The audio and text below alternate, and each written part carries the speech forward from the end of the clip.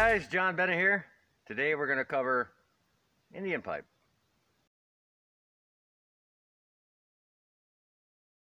Also known as ghost pipe or corpse plant, it grows throughout the temperate zones of North America, excluding the Southwest.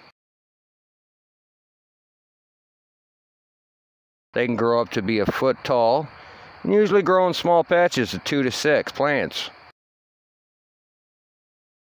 Indian pipes have a short taproot and a single bloom at the top of the stem. They have close forming leaves.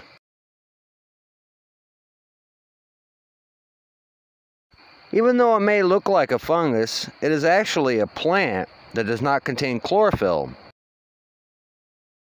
Because it does not contain chlorophyll, it has a translucent look, hence the nickname corpse plant or ghost pipe. Indian pipes grow in shady, dense forest. Indian pipe is a perennial plant that is a parasite to fungus and trees. They also have black spots on the stems and roots. They have a dozen stamens with a single pistil.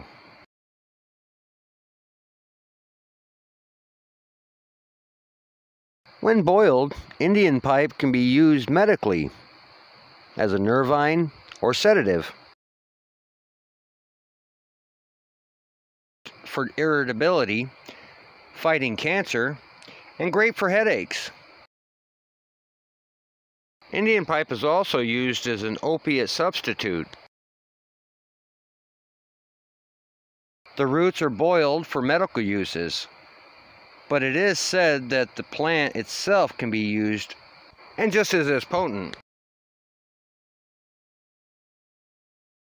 Well guys, thanks for watching. Don't forget to hit that subscription button, notification bell, like, and leave a question or comment at the bottom.